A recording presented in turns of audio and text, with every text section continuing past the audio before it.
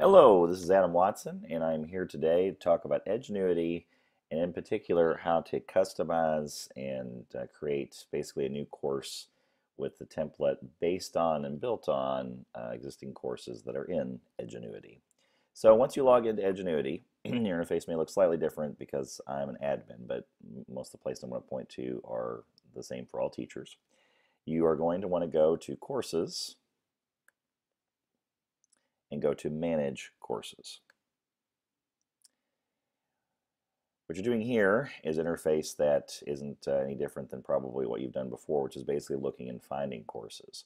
So as far as selecting a course, the deal is you kind of have to go into the customized course process with some base course in mind, even if you use only a single lesson from it or a single activity from it, but starting out with the idea of a base of one of the courses. So again, just for the sake of this example, I'm going to choose this 3D Art 2 Animation Elective class. Once I've chose a course, you notice that this button pops up with more options for me, and the button that we're going to choose here is the button for Customize. So we're going to click on that. It brings us this dialog box. Do we want to create a new course based on this course or modify the course without creating a copy? Here again is a functionality that you may or may not have, but you want to be careful about. The key thing here is that you're doing like it sounds. You'd be changing the course permanently in a way that every single person that encounters that particular course in your particular building is going to replicate, and that may not be your intention and probably shouldn't be. We want to make sure to keep the Edgenuity courses, the originals, as is. But it's this one that you're really going to want to choose, creating a new course based on it. And when we click on it, we get a window. And the one thing it reminds us of, and right here as a default keeps us from quote unquote publishing it until we're ready and good to go and the thing is set up, is this warning that says course name must be unique. That is important, not least of which because if you name it something special, then someone might not accidentally choose it thinking it's the 3D Art 2 animation course default that's with Edgenuity and it's something that you've special made. So by clicking on the pencil here, you can change that name and you'll need to before it'll let you finalize.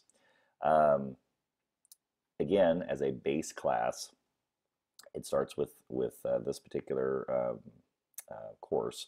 And by clicking on it, we can see all the different components, the projects, and so on. Now, by default, you have this green check mark, which means all these things are included in this new customized course that you created. But of course, you can break that down as you like. If you do this, of course, all of them go away. But you could just say, I just want the project 1. The rest of these we done check. And then from here, you could click on it. It would show you specific points, which again, you can further break down. So you can see again, as far as in the tree hierarchy, how you can get very, very specific down to a very specific lesson or part of a lesson that you would want to include or not include. So that's one part of customizing a course. In terms of how do I basically bring in other elements, maybe even outside of this particular course that we're looking at, remember, the key always, and this is a bit of a trick with Edgenuity, you have to start with some kind of base course, even if you're just pulling one single activity out of it. But when you're ready to start going perhaps and pulling work from other courses, it's this Add Lesson button that you want to worry about hitting. And when you click on it, you're going to see this Search Lesson Library. Click on that.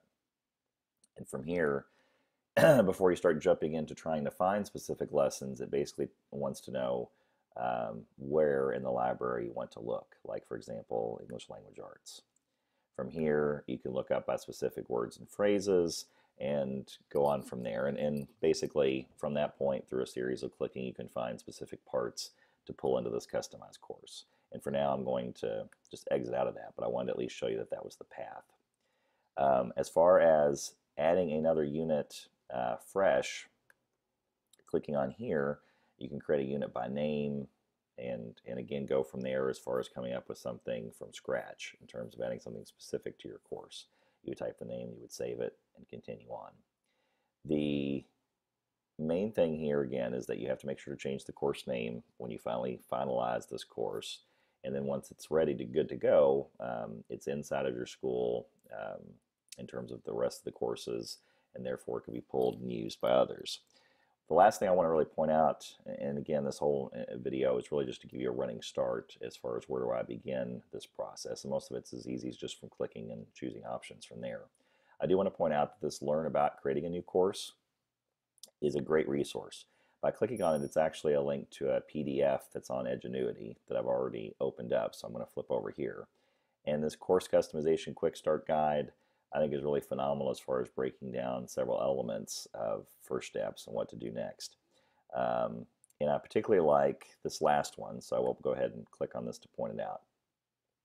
For those that are interested in adding their own material and information and lessons and activities and so on, this How Do I Create Project or Writing Prompt Activities is probably the closest that Edgenuity does that allows you to do that, to bring in something outside of Edgenuity itself. The directions are pretty straightforward. You can see here that once you get inside of a particular lesson, drilling down that specific, then you can add an activity, is what the button will say, choosing whether you want a writing prompt or a project, and then from there it's going to give you options as far as what to create and how to create. So this PDF is very, very handy and something that you probably want to download and keep close if you plan to do a lot of customization of courses. For now, as far as just again a running start for you guys as far as doing course customization and Edgenuity, I wanted to show you those basics, and thank you very much for listening today.